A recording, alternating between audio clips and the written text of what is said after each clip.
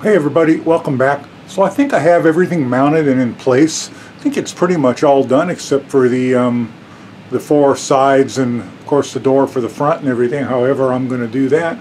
Let me show you what I wound up doing with the power supply. I changed my mind about, let me turn a light on here. I changed my mind about the power supply and I found this particular part off Thingiverse for the front. Only problem with it was the power switch was in the back on the other side with the wire, so I remixed it to put the switch over where there would be easy access to it. I also extended it back about 10 or 15 millimeters so that it could be screwed to the power supply. The other bracket in yellow there, that's just the standard one off of a different Thingiverse item. And as you can see, I added an extra piece of wood to the bottom of my feet.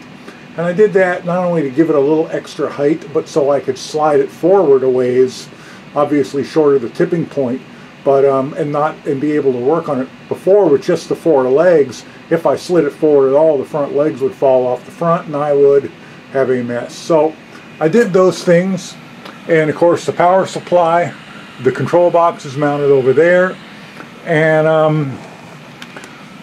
I've got I just grabbed the LCD mount and bent it in my hand so it was more of it a 90. And tacked it down there. This spool holder I got from Thingiverse, really kind of nice. It takes a little effort to get it assembled and working, but it's got 4 skate bearings and then this screw just to adjust the size up and down for your different size of spools. Seems to work pretty nice. If I had it to do again, I don't know that I'd use the Ikea lac table. I mean, it looks like this nice thick block, but it's really all hollow and it's very thin fiberboard. You can't really screw much of anything to it. Screws don't hold in it any very well. You know, I can understand it if you have no access to woodworking tools or have no woodworking skills, and my woodworking skills aren't exactly what you'd call professional level. On a scale of 1 to 10, they're probably a 3.5. But if I had to do it again, I think I'd probably just build it from scratch. But I didn't. I got this now, so we're going with it. What else? When it's all put together and the sides are in, these wires here will obviously all be tucked into this slot, and there's more than enough room since I lengthened everything. And yeah, all we've pretty much got to do is just confirm that everything is working at this point, and then I can get on with the back sides and the front.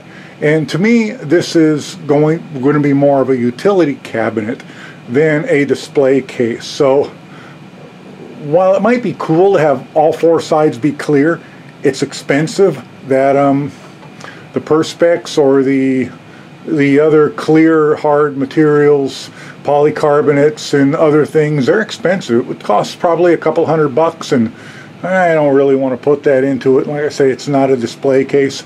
So I think the back and the sides are just going to be probably fiberboard or something similar, and the front may be the same.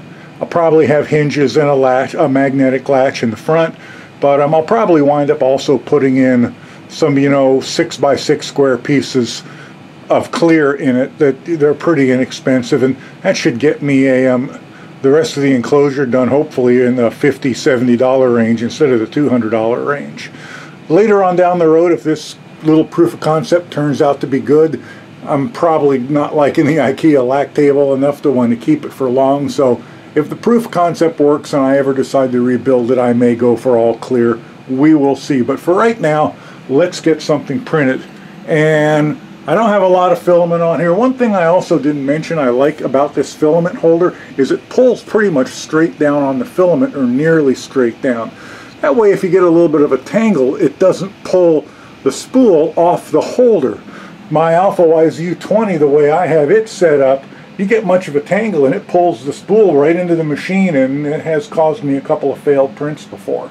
So let's get something started. Like I say, I did not have a lot of filament on this spool, so let's just print something and print from SD card. And how about a soap dish? Sounds pretty cool, huh? Start soap dish, print, and I already had it up to temperature, so it should start pretty quick. And one thing you'll probably notice is this thing makes no noise at all outside the fans. With the ceiling fan on and the air conditioner running, you can't even hear the thing. It's crazy.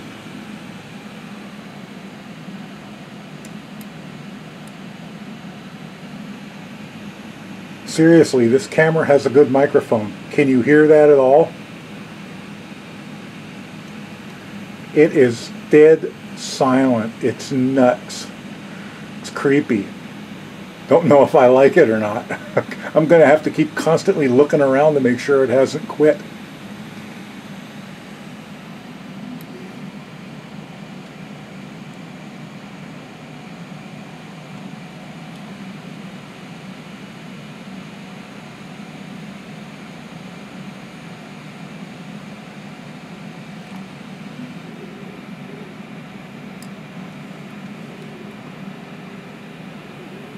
I heard the travel sound slightly, but the normal motions, you don't get that singing at all in the corners.